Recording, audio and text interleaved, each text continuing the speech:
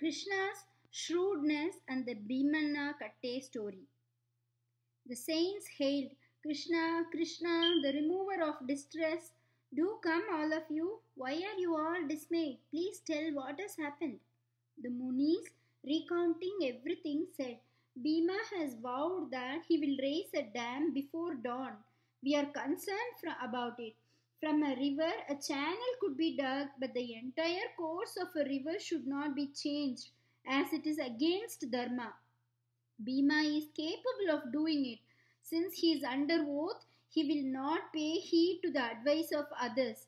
Therefore, we look to you, Krishna, to help us in this matter. I cannot also do anything about the barrage he has raised already. His extraordinary prowess is known all over. Krishna, you are yourself discouraging us. If you cannot do something, then whom can we approach?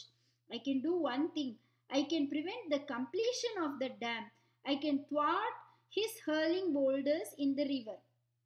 Please do it immediately, Krishna. Something has to be done before daybreak. You may leave now without any anxiety. The rest I shall take care of.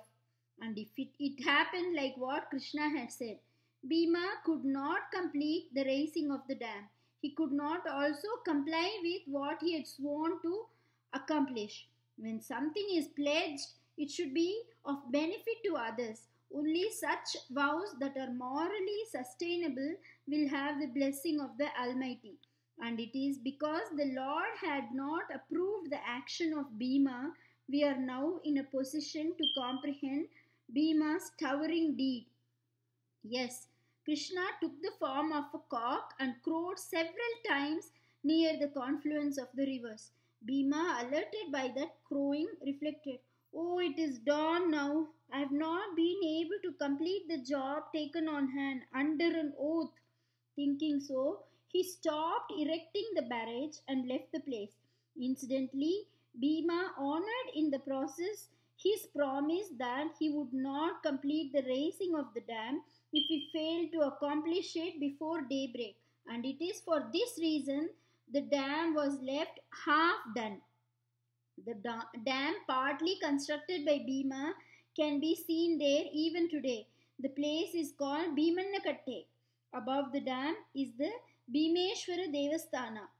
When Hanuman was a boy in Kishkinda, his mother Anjana Devi summoned him to bring the Tungabhadra river nearer, and the lad, elongating his tail, placed it in the river and twirled it, which caused a rivulet to come into existence in the direction opposite the flow of the river, with abundant water running through it. The small tributary, true to the craving of Anjana Devi, came near her, the Tungabhadra, however, maintaining its normal course. Truly, if such a thing had been done in the Bhima Avatara too, there would have been no need to erect the dam. Bhima could have actually created such a brooklet by his foot to a distance of 9 kilometers. But if that had happened, we cannot now be witnessing the wonder that Bhimana Katte is. And it was because Bhima's prowess was well known, Sri Krishna himself assumed the form of a cock to outwit him and prevent the completion of the dam. In the Madhva Avatara, following the Hanuman Bhima Avataras, Sri Madhvacharya had lifted with one hand a 50-ton boulder to place it across the Bhadra river as a restraint to control the onrush of water, as already seen in part 4 of this publication. The Bhima Avatara incident may undoubtedly be construed as a precursor to the event to follow in the Madhva Avatara. Just as Hanumanta, at the command of his mother Anjana Devi, had leapt from the Anjanadri hill, it was a replication of that act in the Madhva Avatara when, as Vasudeva, he jumped from the Kunjaragiri hill to the front of his house in one stride, responding to the call of his mother, an occurrence that finds mention in the life story of Sri Madhvacharya. The Hanuma, Bhima, Madhva avatars of Vayudeva are thus interlinked even by the deeds of the characters representative of those avatars. It can, in this context, be said with conviction that Sri Raghavendra could perform many extraordinary deeds because he was a strict adherent to the religious practices established and taught by his principal guru Sri Madhvacharya, who was none else than an avatara of the powerful Sri Hanuman, the Samsthana of Sri Achyutaprakesha. The guru of Sri Madhvacharya is on the bank of this confluence of rivers and is known by the name Bhimana Katte Mata. Bhimana Katte Mata. Sri Madhva had a disciple by name Satyatirtha, and the sequence of the above mentioned monastic order is recognized as Achyutaprakesha Madhvacharya Satyatirtha, etc.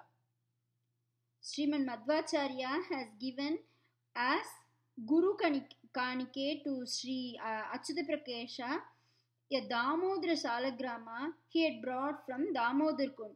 That sacred item is in the puja of Bhimanakatte Mata even today.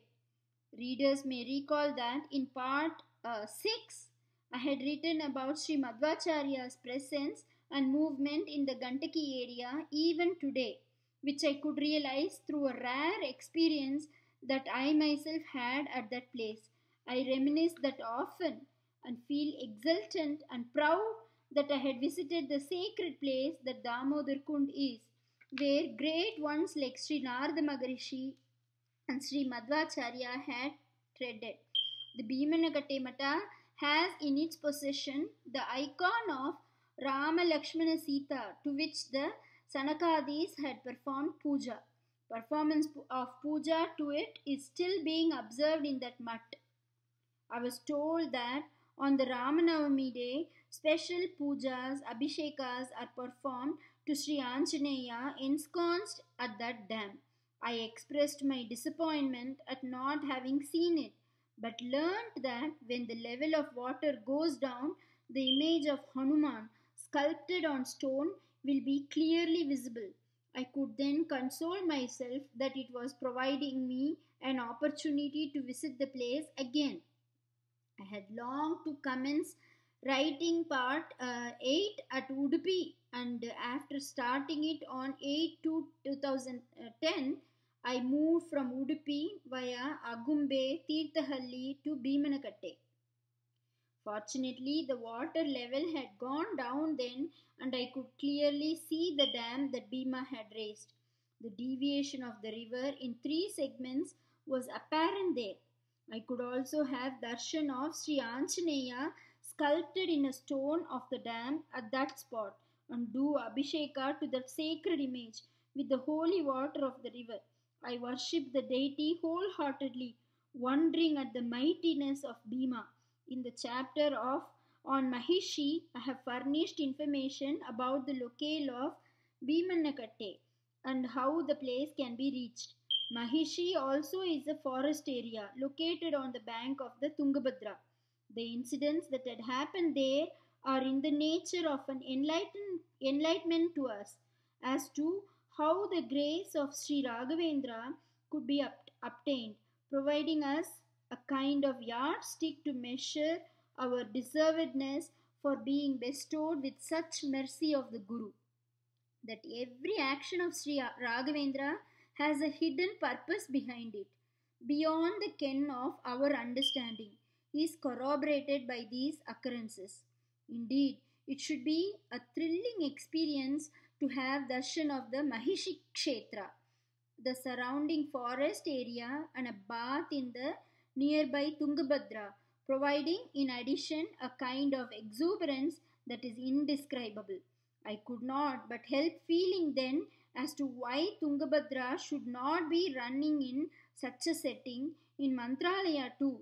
But then the possibility for that is very remote. The Tungabhadra river is coursing at considerable distance behind the Mantralaya mat, and one should tread on uneven stones and boulders to reach the edge of the water, though it may look to be just at a stone's throw from the rear side of the mud.